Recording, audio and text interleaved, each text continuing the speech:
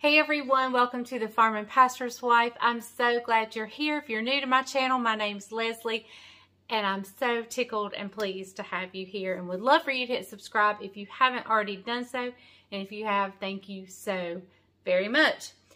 We're getting ready for homecoming at church. That's what we're cooking up. We're cooking up a chicken Pierre casserole for our homecoming at church. If you haven't subscribed, the intro's a good time to do it. So roll that intro. Hey darling, can I tell you what's been on my mind? Sick and tired of the 9 to 5 in the city life.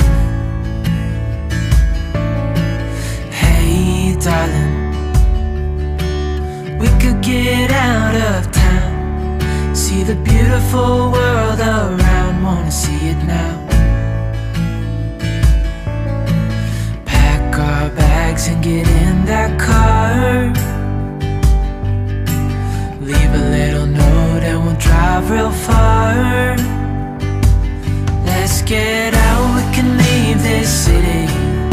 Let's drive to the open air. Yeah, the countryside is... Okay, so like I said, we're making chicken Pierre casserole. I have done this casserole umpteen times on this channel, and it's what I'm making today, so we're going to do it again. I've had some people say, that's not the chicken Pierre casserole I know. Chicken Pierre casserole has this and this, or this and this, and I don't know how to answer that because this is not my original recipe. I got this from somewhere, and it's what it was called when I got it, and that's therefore what I've kept calling it. So it may not be like your chicken Pierre casserole. I don't know. So anyway, all right, guys, I'm trying to open up some sour cream here, and I'm struggling. Give me just a minute. Okay, there we go. Maybe. All right. So the first thing I want to do is, after I clean my hands off, I have sour cream all over them. One of the things you're going to need, I have already boiled up chicken breast. All I did was I covered it with water. I put some poultry seasoning, salt, pepper, and a little bit of bouillon or chicken base or whatever you use. You don't even have to use anything. But, so now that's already done. I set it on boil. I boiled it for like 30 minutes, and then I put the lid on and turned it down to simmer and let it simmer a little while. And then I cut it off because I had somewhere to go. Cut it off, and now it's ready for me to come in here and deal with. But first, I want to take this dried beef. This is the 2.5 ounce dried beef, and I'm just going to take it and cut it up into, well, I usually just cut it in half and then in half again, and let's let it go further and I'll cut these. Now I'm making 2 of these casseroles, so so we're going to set these aside over here. And since we're making 2, I'm going to go ahead and chop up my other jar. Just while I'm doing that on the cutting board, I might as well go ahead. And then when I get the chicken out, I don't have to chicken juice, you know, broth everywhere. So, okay, let me cut that up and I'll be right back. Okay, so what we're going to start with here is 1 can of cream of chicken soup. I use a lot of the cream of chickens. I know people like to sometimes steer away from them, but I use them. They're a convenience item for me. I can make my own, and I've been meaning to show y'all how to make our own, but it's just, I always have them on hand, so. Okay, so to the can of cream of chicken, we're going to add a cup of sour cream. This is a 1/3 cup measuring spoon. So we're just going to eyeball here. Here's a 1/3. Here's a 1/3.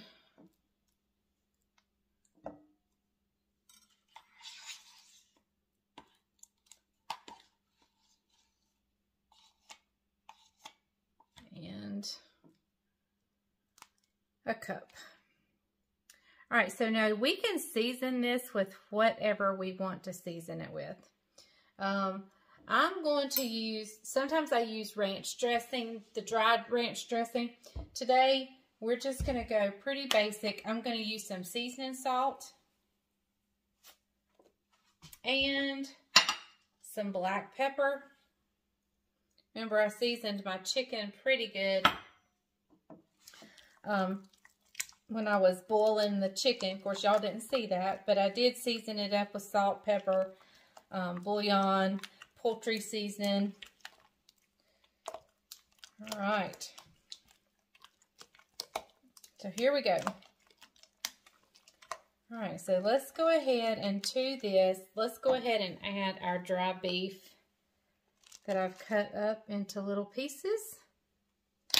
And I'm going to switch spoons here. I'm going to get me a little sturdier spoon because once we add that chicken, we're going to need the sturdiness of it.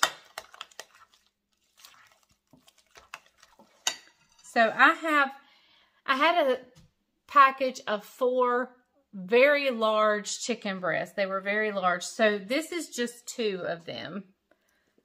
And this may be more than plenty. Let me work that in and then we'll see. We'll try to add the rest. It's a pretty stiff casserole at this point. Of course, once you bake it. Now, I won't bake this off. You could definitely, by all means, bake this right now. I won't be baking it off till in the morning just because I want it to still be hot when I get to church. Not that it'll be hot when we get to lunch, but at least it'll still be warm when I get to church. All right. So there goes in 2 very large chicken breasts.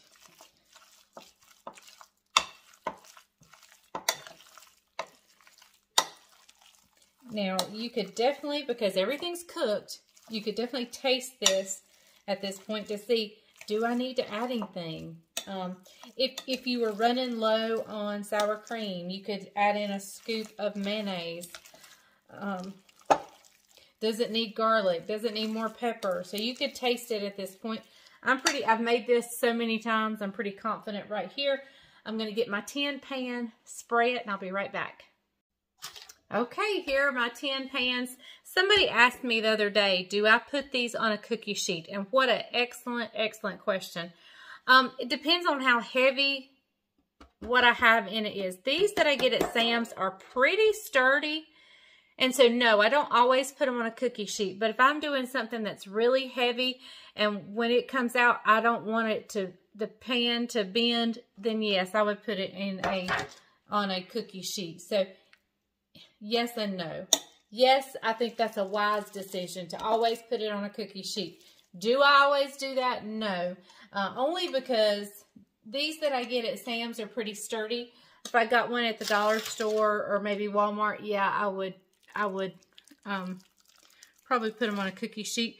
And if I was doing a ham or a whole chicken or something like that, I would definitely do it.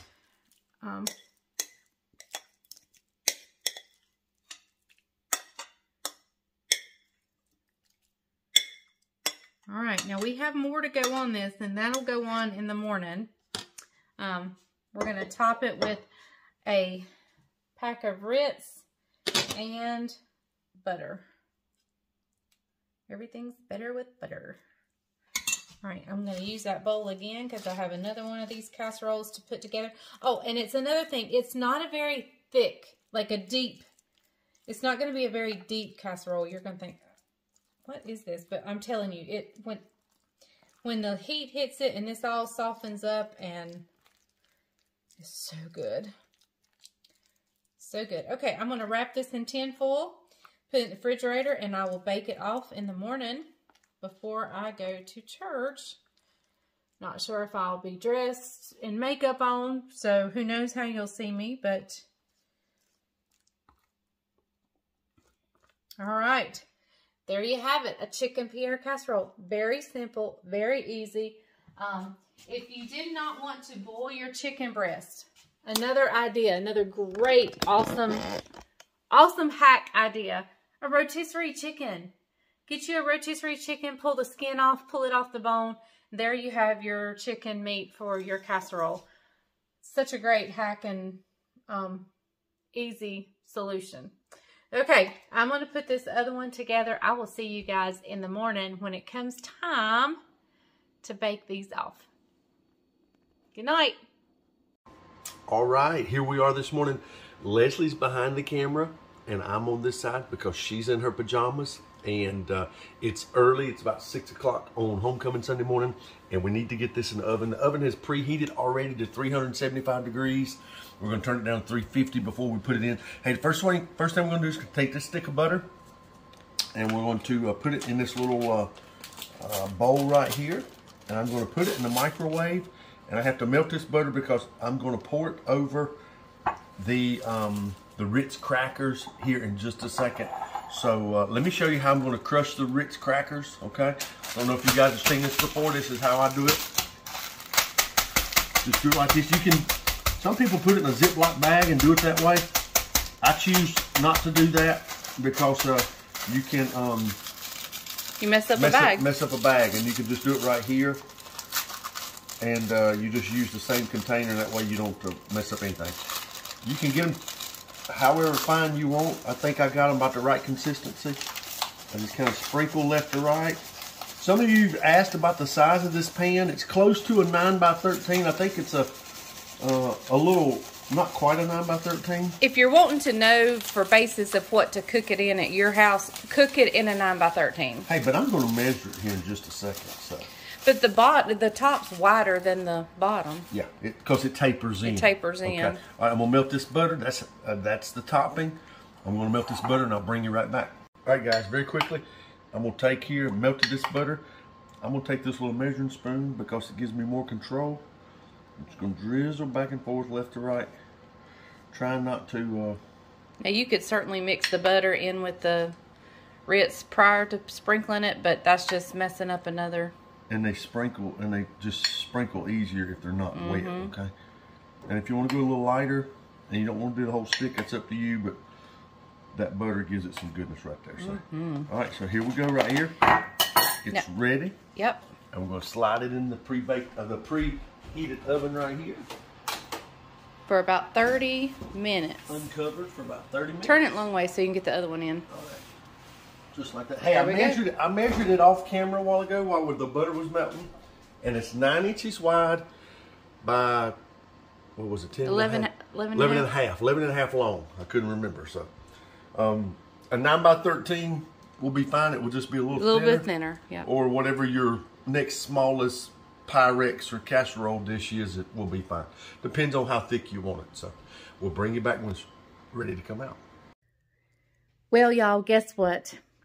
We did not film the chicken casseroles coming out of the oven, nor did we do a taste test on them. And so when I realized it and we got them home, or when I thought, well, we'll just taste them when we get home, because I'm sure I'll have a little left over. There was nothing, not even my pan was left. So we did not have any leftovers from the chicken casserole at all. I will tell you, it is a wonderful, a delicious chicken casserole that you need to fix.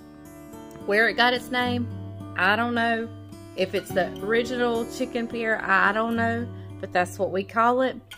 And it is absolutely delicious. So if you get a chance, go ahead and make that. Okay, so anyway, sorry you didn't get to see the finished product, but take my word for it. It is absolutely out of this world. It's one of our staples. We make it all the time here. So thank you so much for watching The Farm and Pastor's Wife. And remember, the grease is hot enough, you can fry anything. Bye, y'all.